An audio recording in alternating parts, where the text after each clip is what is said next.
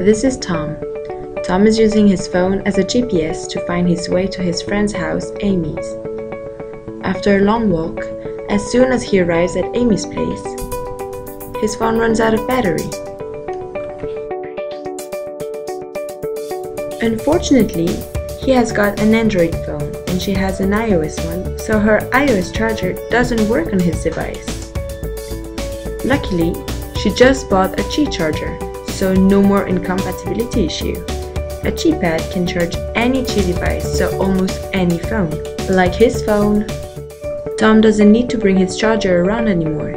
He'll always be able to charge his phone wirelessly. It's much more convenient.